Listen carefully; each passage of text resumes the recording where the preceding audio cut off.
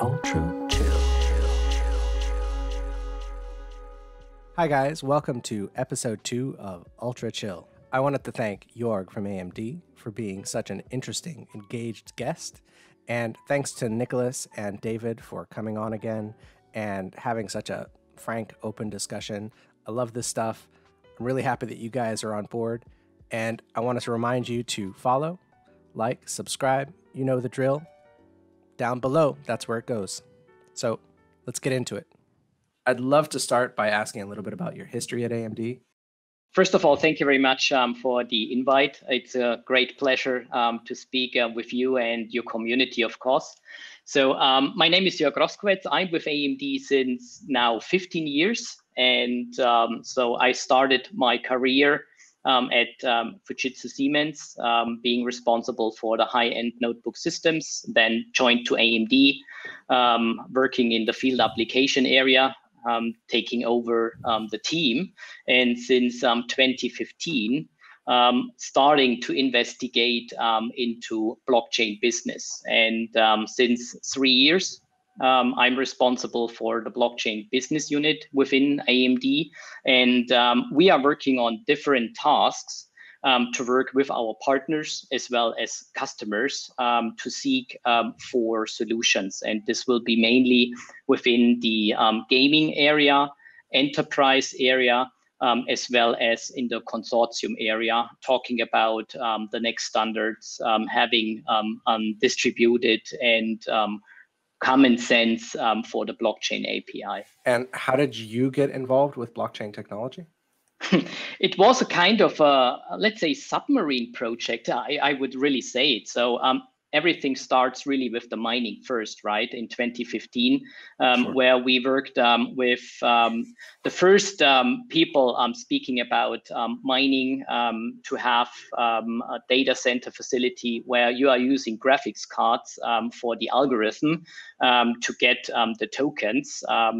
To grow the network and to secure the network in that regards. So, and after getting this established, we thought about, okay, that's basically a workload which will be hosted in a data center, and they need to be much more than only crypto compute mining. And this is all as it started.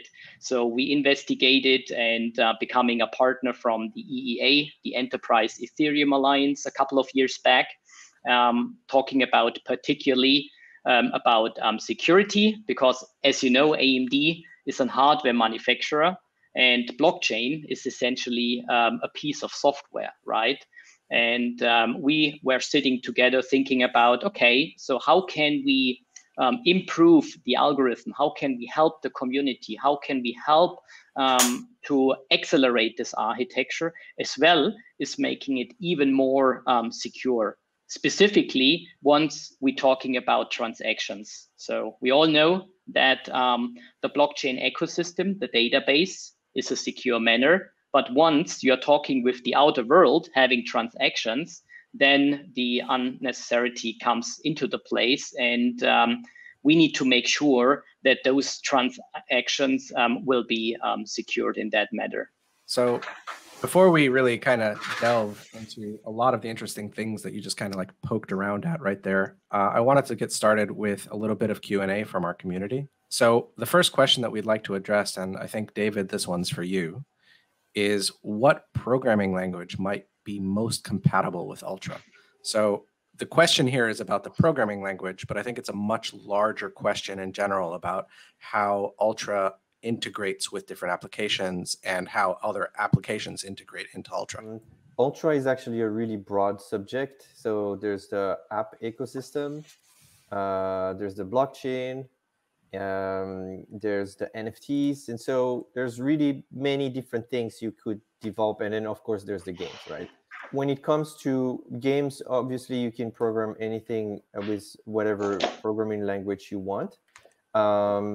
If you use our SDK to enhance your game with NFTs or with our platform functionalities like achievements, leaderboards, matchmaking, lobby making, all of these fancy things, you're going to have actually the choice Our SDK comes in multiple flavors, so C#, C++, JavaScript, and then we have a flavor for Unreal Engine and Unity 3D, so C++ and C#, but kind of like already pre-packaged. So that's for functionality in the game. Now, our SDK has also been built to not just be usable by games, but also by apps. I'm thinking of mobile apps, so Android, iOS, and of web apps. So, for example, a web service that would display, your NFT inventory and so on. And so this is done then in JavaScript. And then when it comes to the programming language for the SDK, you're going to program this in C++. And when you're going to create NFTs, we actually created like an interface for you to communicate with our what we call a token factory dispenser. So which is kind of like an entity as part of our blockchain infrastructure that can set up token factories that then are capable of generating a one type of NFT. And so interacting and setting up these token factories is done then in some kind of well, it's a JSON essentially. So you're going to interact with the blockchain in JSON and with your blockchain client. So that kind of covers, all the different aspects of our platform and the different programming languages. Have we talked about token factories publicly? So I think we mentioned this concept maybe at one point, but the idea is that when you create a NFT, typically you have more than one unit, and they're typically the same, except they have at least a serial number that's different. So each NFT is, unique, and potentially they can have unique data. You can think about like if you have a game with little monsters, and each monster has different stats, and this would be unique. But they would all come out of the same token factory, and this structure allow us to basically reduce the development time and facilitate the management of different types of tokens when you develop them. It's super interesting stuff, man. All right. So I think the next question that I'd like to tackle is for Joerg. It says, "Hi, Joerg. I am assuming AMD is approached to collaborate relatively frequently by projects within the blockchain space. What makes Ultra an ideal partner for AMD moving forward?" That's a very good question. Thank you very much. So given to the fact that we're talking about a new technology, which is just establishing in the market. So there are various partners in various fields we want to play in, and we are partnering in. So Ultra is a perfect partner in the gaming industry because I'm a big fan of what blockchain can support in the gaming area. Just speaking about tokenizing in-game assets, reselling gaming licensings, dealing between different players and assets. So I think this will give the community a complete new ecosystem they can play with, right? And maybe even doing money in the next couple of stages of development, where you can say, okay, playing games is not nothing useless, as maybe some parents will say to the kids, oh my God, you're wasting so much time.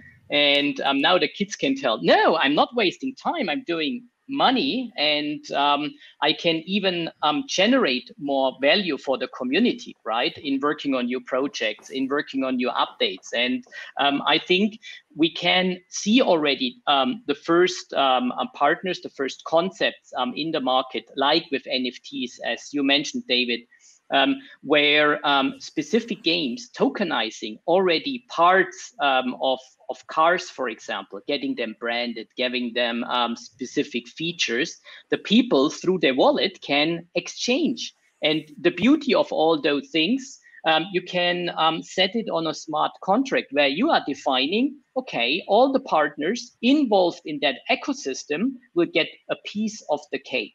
And this is fascinating. And the even more fascinating part is really the security portion. So we all know that specific in the esports gaming area, that the people try always to cheat, try to copy things, and then to sell it in the gray market. So with that piece of technology, what Ultra is including into their platform, you can really eliminate this, and you can make those assets, transactions, games more secure and more valuable for the overall community. I also like the, what's happening right now. We're hearing metaverse. This is like, it's kind of starting to resonate across the game industry. I think NFT will be one of the main pillars on which metaverse will exist and will transcend like the digital world and become closer to the physical world. I can't agree more. I think the NFT stuff and API, this is exactly the point the world was waiting for, having a kind of a standard they can rely on, working together, defining a kind, as a kind of a standard, to get this adapted into various fields. So I think it was quite interesting. So it started almost through modern art, and artists for music, records. Now it's entering the gaming scene.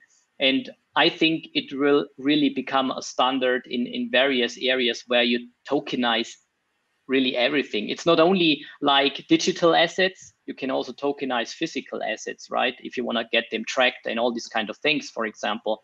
So it's not only a pure digital matter, which is important. Yeah, I want to live in a world where you can play video games, earn a lot of money, and buy a tokenized physical asset like a house or a car as part of the profits from the gaming that you do because it's fun.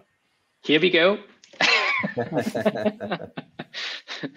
So the last question that we want to tackle today is, can you speak further on the synergy that Ultra software has with AMD hardware, specifically on the hardware level?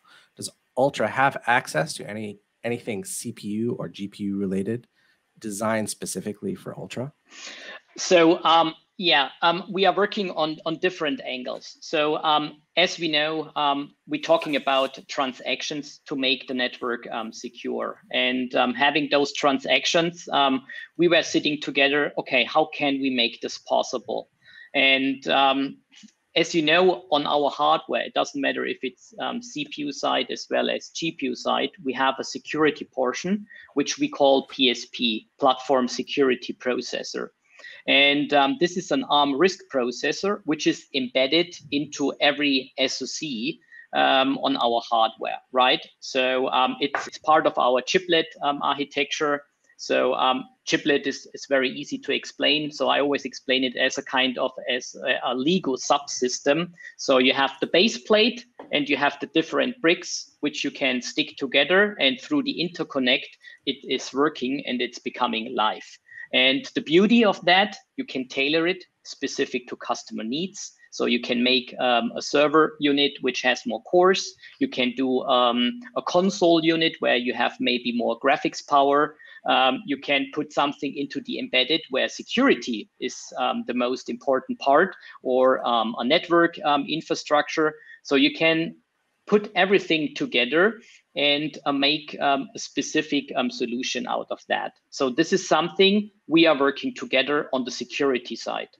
The second point is, and this is what we all know, we are currently facing issues that everybody is taking or is becoming a bigger a carbon footprint. So what we are doing with our technology is improving those carbon footprint in regards to having the latest and greatest architecture like 7 nanometer FinFET technology, which will reduce the power consumption.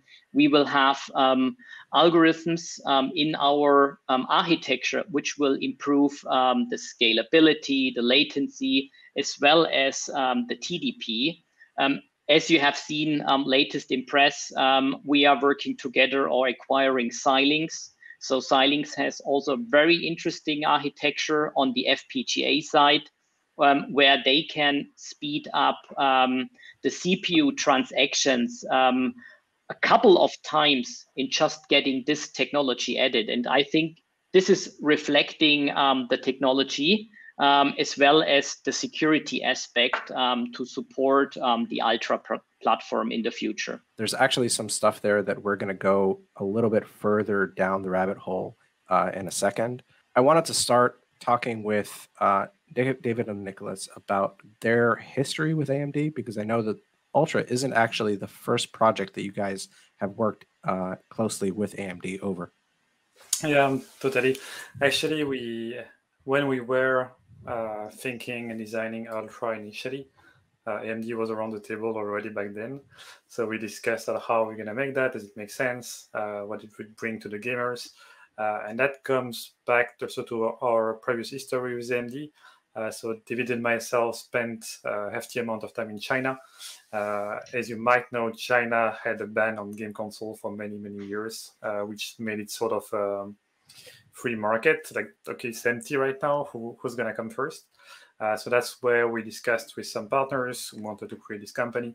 And then we actually created a game console for the Chinese market. And as Joerg was explaining earlier, AMD can actually, you select what you want to put within your SoC. So basically, for a game console, it's going to be different than from a server. And that's what we discussed with AMD. Okay, how are we going to do that? And then what will be inside of it, so we could actually design with AMD what should be part of this SoC. Because as you might not know, PlayStation, Xbox, so the game console, they always relied on AMD, because AMD is the best possible chip for that by far. They've always been around. And if you see the latest generation, security is there, right? If you check the previous generation, took some time, but now you have the PSP, as you're mentioning, is super secure for everything, but also for the game console. So this is something really interesting, because that translates really well to the blockchain industry. There is many applications for PSPs, and I guess we're going to see more in the future with AMD. So that's something really we are looking forward to. But I think AMD has always been at the forefront of the industry. They are breaking walls. They don't really, don't just stand there and wait. They are against monopoly as well. You can see they're really tackling the big guys, and then now they are the big guys, right? So that's something that also put us closer, because that's also the vision we have for Ultra. So yeah, I think also culturally speaking, both companies match really well, and that's probably one of the reasons we're also really happy to collaborate together. Yeah. Also, it's funny because when we made the SoC for the console, the PSP was really a secret thing, and there was a lot of secrecy on how it worked because it was necessary to keep it secret, and now it's been more public. But the advantage that we had when we started Ultra is like, I remember the first meetings that we had after we started Ultra was like, hey guys, can we use the PSP for no.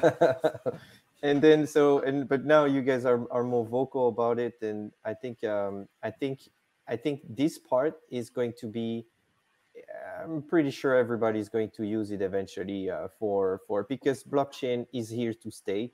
It's not necessarily cryptocurrency. It's not necessarily NFT. It's everything. It's like cryptocurrency, NFT, and other things we don't know about, and cryptography and all of that. They all work with secret keys. They all have the same problem. How do we secure it so that somebody that even has access physically to the computer cannot get access to this key, cannot copy that key? And so that's where I see. I mean, obviously we saw it like very early on that this is something that will be that blockchain technology will rely on in the future, because everybody has a CPU, and not everybody has a hardware key, and so that's what will allow people to get super high security without having to buy something. And so you can rely on the fact that, yeah, I got an AMD CPU, I got higher security, and I don't need to buy anything. So that's very cool, I think, for the coming years to come. I think that dovetails really well with the overall perspective that Ultra has for UX. Having a ledger is great. Like, they're great pieces of hardware, and other hardware wallets, they're really good. You can't expect people to use hardware wallets like that for securing, their assets. And having it as something which is built into the machine that you're already using is just kind of a no-brainer, And when you do something for mass market, you always need to look at the lowest common denominator. Like, how many people have, this, how many people have that? And, what is the barrier of entry? Well, you need special hardware. Well, that's, it just doesn't work. Yeah. So that's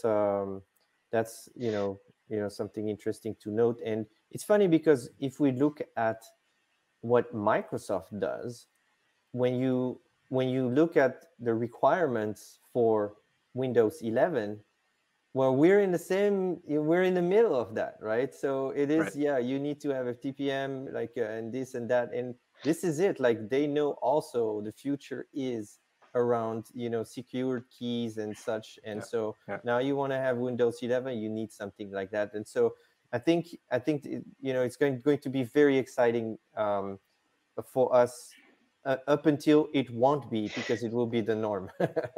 I fully agree. I fully agree with you, David. And I think specific, if we're talking about off-premise systems, which are taking over more and more, so talking about cloud-based systems, because the people don't want to host their own systems anymore, security is the key.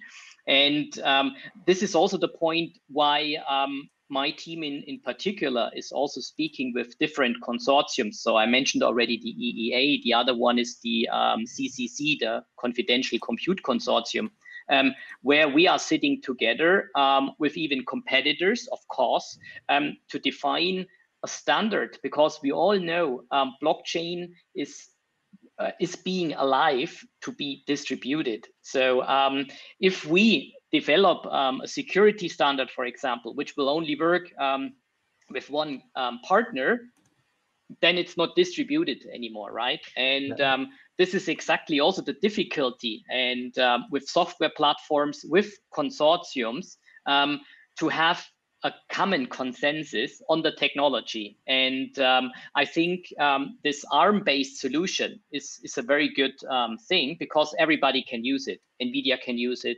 Intel can use it. And we have seen this already in former times. Specifically, I'm talking about remote management capability, where most of the vendors at the end agreed to an open source or to a common standard everybody can use. Because the reality is, today I purchase this device and tomorrow another device. I will not only purchase the same device, and once I want to stick it to the network, it won't work. This doesn't compute over time, right? So, and blockchain is a distributed network, and we need to make sure that we are defining standards with our competitors, with our standards, where everybody can rely on. And then, of course, on top, you bake your level 2, 3, 4, and 5 to make it even better. When people start to go around and say, okay, guys, everybody has been doing it another way, it's becoming a mess. Let's work together and do something that we can all agree on. I feel like the common view of business is that it's very cutthroat. But I think that very often you find that by working together, everybody benefits. And good business is really about everybody working together and everybody benefiting. I'm actually really curious about what AMD's view of blockchain technology is internally. That's a good question. So it took a couple of years, just thinking back to 2015, to develop a strategy. And it's still a kind of a green plane where we still play in different angles. So for example, what we have seen recently is distributed storage, which is another concept which is becoming adopted. Also Web 3.0, where you need to have hardware which is doing or are doing those transactions in a secure manner. So there are various fields, or talking about supply chain management based systems. So more and more partners as well as companies are looking and investigating into the blockchain concept to really raise their security bar, having a distributed ledger system where they can on the fly verify where the goods are and getting them transferred as well as payments received at an automatic manner, as we call it, removing the middleman. Everything is running automatically. And I think in the supply chain, this is just the beginning. So we see it also in the medical area, where people think about just talking about the current challenges we have with COVID-19. So we need to work on better mechanisms, how to get diseases detected, right, to fight against those diseases. And having a distributed network where hospitals, for example, are working together on these kind of ledger-based database is a kind of essential part to make this happen. Another point is DNA storage, which is already there. So first, we store the data. And the second point is always we need parts of the data. And the third step is, okay, we need to change those data to fix behavior on diseases, to fix maybe problems on the human body, which is maybe affected to cancer in the near future and all these kind of things. And this all requires an API, which make those transactions secure. And I think blockchain is an essential part which will really transform the world into this real digital age and in that manner. So I can make an NFT of my, Synquest, my DNA, and sell it. Who wants my DNA? Be careful. Yeah, honestly, I think that's a really interesting idea, because right now you have the problem. No, really, you have the problem where some companies have been using public information, which is, the human genome, and not reimbursing anybody. And blockchain is actually a wonderful technology for automatic reimbursement. And if you're talking about having access to a very large pool of DNA, which is for scientific purposes extremely useful, being able to compensate people directly, automatically through smart contracts, perfect. It's funny because you can buy now some USB devices that can sequence your DNA, like at home. So you sequence it, what? You tokenize it, boop, and then go ahead, I'm selling it. I think we need to be a little bit careful with DNA sequencing, so because people can think it in a different way. But if we're taking maybe a more practical example, like being a lawyer or whatever, so where you always search in books for references in your specific case. So having this completely digitalized on a distributed manner would be perfect, because everybody can check on the same resource, and you can make the system much more efficient in that regards. And I think you can multiply this in various areas, dealing with data. Just look into science. If they get connected, they are already good connected, right? But if you would have a common platform where the people can speak together at the same language with the same parameters, would be a big benefit to everybody. And from my point of view, this is essential also to prevent mistakes, to prevent translation mistakes and all these kind of things and misunderstandings. So therefore, I'm a strong believer in that technology. And yeah, I'm really looking forward to the next couple of years to get it even further developed. So I think we're kind of all on the same page here, that there's a lot of bonuses for blockchain technology. Where do you think the largest impediments to wider mainstream adoption today are? I think we read it in the news, we read it in the forums, we read it in the press. Currently, the majority of people, they are complaining about the huge amount of electricity it takes to run those transactions. So honest speaking, I love this argument, and it's even funny because it's a kind of a deja vu I experienced mid of the 90s. So I still remember an article which was published, I think it was 1999. And it was expressing the first order and shipment through Amazon, ordered through a computer-based system with a modem device. And of course, similar as today, a couple of people came together and they did the math. And then they found out that in just putting one order on Amazon, having a big monitor, a big PC, a modem, will cost you a 1 pound of coal in doing the transaction and moving just 2 megabyte of data. So just one transaction. Exactly. So having this multiplied, and they did exactly similar what they do with the blockchain. Oh my God, if everybody is paying with that technology, it will blow up our ecosystem. The same article you can find 1999 with the same conclusion. Oh my God, if everybody is ordering through Amazon, this will blow up our ecosystem. And guys, start to build up coal power plants. Otherwise, this won't happen. And I think this is part of the development, and this is also a part of the deja vu. I would say we are currently in the stage moving from the acoustic coupler to the modem device. Yes, we know both devices are working, as we know that blockchain is working, but in terms of scalability, in terms of latency, in terms of electricity, it's with some caveat, right? So, but this is just a matter of time where the people further develop it, putting those modem devices into SoCs and not needing a lot of power consumption as of now. And today, we are ordering maybe twice or 3 times through the internet, one Amazon, some food, some tickets from the cinema we want to go tonight, for example. And this is becoming kind of normal, and a big part of the population, of the community, can already do this. And same thing is with the blockchain technology. So it's not a bad technology.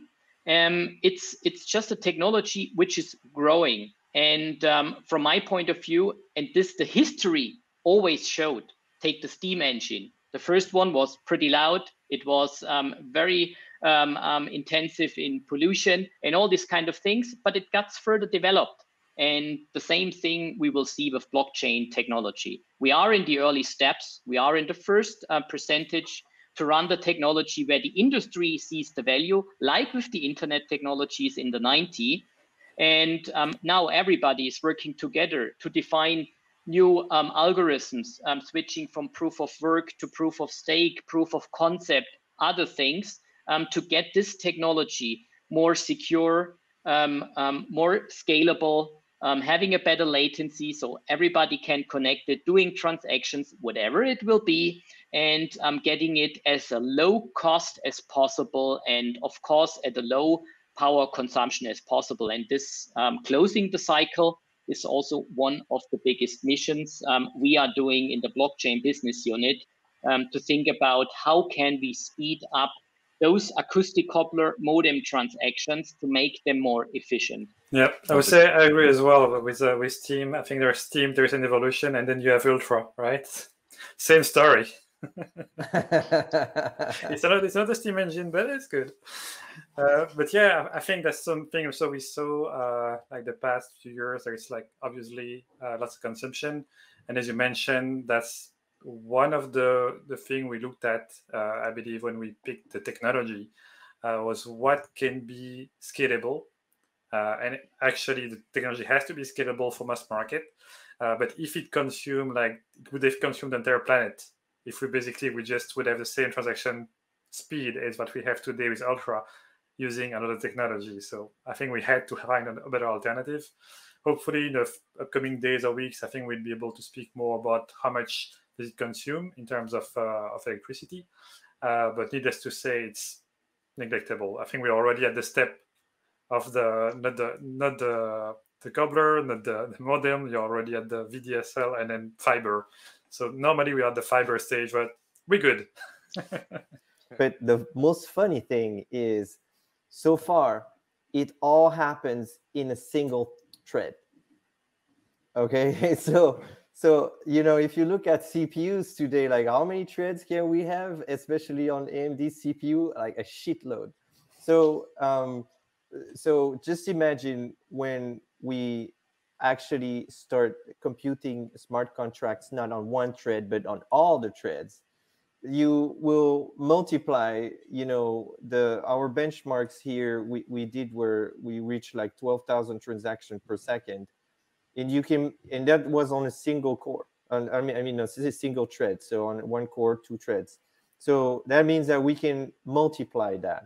We can further integrate, something that you mentioned just before, and I think Rami wants to get back to this about the Xilinx, like FPGA, hardware, which would allow us to even offload more of the computation to a specialized FPGA processor. So for those who don't know what FPGA is, like a CPU that is programmed to compute a specific task.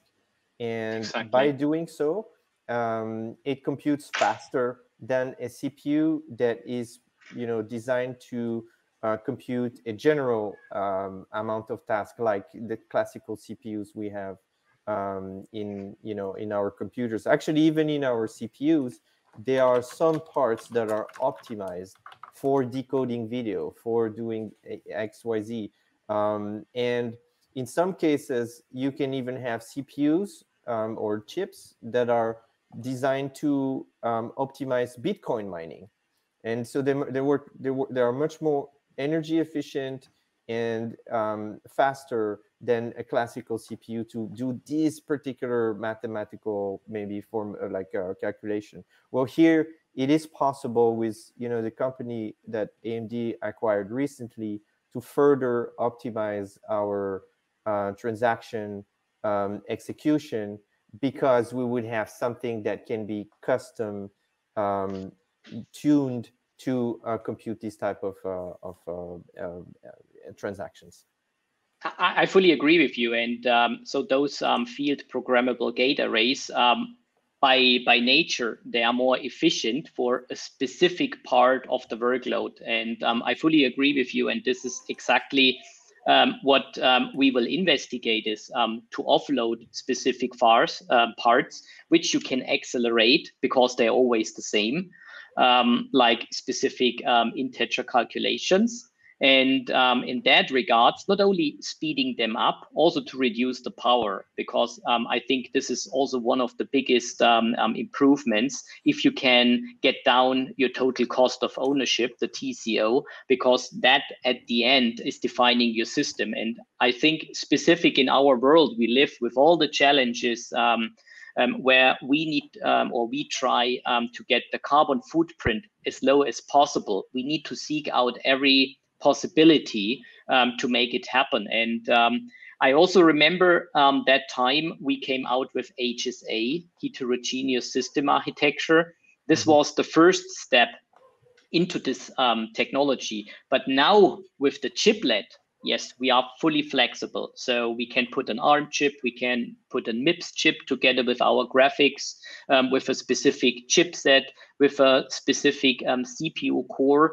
And this makes it also more reliable. It makes it more suitable for the future, and it is customizable. And that's really important. So you can not only easy exchange, you can also easy add if you need more cores to get more transactions happen. For example, okay, let's put this other green Lego brick to the plate and make it more parallel. And that's the beauty of that architecture. And I think that's specifically important for the future, to get those customizations happening with our and for our partners. Personally, I love the technology. I'm happy to be part of that technology, and having also the freedom inside the company, which I think is also not normal in every company, where you can work with potential partners like Ultra. So because people always, and also my management is talking about okay, where's your business plan? What is the potential business behind? What is the growth? How much money we can do and all these kind of things. But if we speak about new technologies which can change the world, which can change the business, you always need to invest. And this is a part I live for. So I love to do this with partners. And being very honest, in the history, most of the time it paid out and it worked. And I see it with Ultra. The concept is growing, the platform is growing. There is business which will establish, of course, with obstacles, which is normal. Every project is having obstacles, but at the end, it's running. That's for sure. I mean, there is so many applications to blockchain. I think it's just here the beginning, the very early stage. We're already happy to be part of this, I think. So in the future, when we will see like 10 years from now what happened with blockchain, and I think everybody will be very surprised. People will be like, yeah, sure, I heard about blockchain. In the beginning is Bitcoin, right? They won't have the same speech anymore. We're like, sure, I'm using it every day. I know what it is, right? Can't agree more. I mean, we will see NFT everywhere. NFT could unlock functionality of an application. It could be, rewarded. It will become, your university diploma. I mean, it's going to be on and on and on. I think it's going to be everywhere. And this is where it's really great, to see, the synergies between companies like Ultra and AMD, because we feel the potential. It's there, like it's like obvious, and we're building kind of like the fundamental building blocks to make it possible at a large scale. But exactly how it's going to be used is still a big question, because we know just a part of what's possible. Even though, we won't necessarily have to develop more, other people will find use cases, and we will be like, but of course, you can use an NFT for that as well. Or of course, secret key can be used for this and that. And that's kind of like, for me, I'm really looking forward to see, what people do with it, and then, see how we can work with everybody, kind of like being the glue between everybody's NFT creation and kind of creating like this ecosystem. The marketplace. The marketplace, the app ecosystem, somebody's creating a lending thing, and then your NFT that is for something can be put in the lending thing. And I mean, you will see a lot of very interesting synergies happening between companies as well. You mentioned it already, marketing. So I need to be extremely carefully. I know not everybody is in the same thinking as I am, but I still love the Ruby feature from ATI times. And just thinking about having this as an NFT, for example, or if you just do marketing activities. So you have a new product, you do a specific artwork or whatever. I don't want to tell more, but that's the future. And I see it myself in games already with skins. People are paying money to get something special and unique and limited. And it's always relying supply demand, right? So if you have something favorite, there's always somebody who will pay for it, who want to store it, who want to show it to others, who want to exchange it. And I think that's a big value. This is just the early beginning. So from my point of view, there is a kind of an exponential growth in that ecosystem where various fields can leverage this technology. And I think Ultra is exactly the marketplace. You are starting in that regards, and combining NFTs and games is a real clever part. I think we can end this conversation by saying unique is the keyword. Exactly. Ram is laughing. Yeah, I know what that means. All right, guys. Joerg, I wanted to give you a huge thanks for coming on. It's been super fun. I really enjoyed talking with you. And of course, thanks to all the Ultra fans out there. It's great to have you guys on board, and we're excited to bring you more news, insider info, and in-depth details of what we've been building, why we've been building it, and how we believe that it will shape the future of gaming and digital assets. Make sure to subscribe and share this episode wide and far. See you next time, and keep it ultra chill. Thank you. Thank Bye. you. Thank you. Bye. Everyone. Bye. Take care. Ultra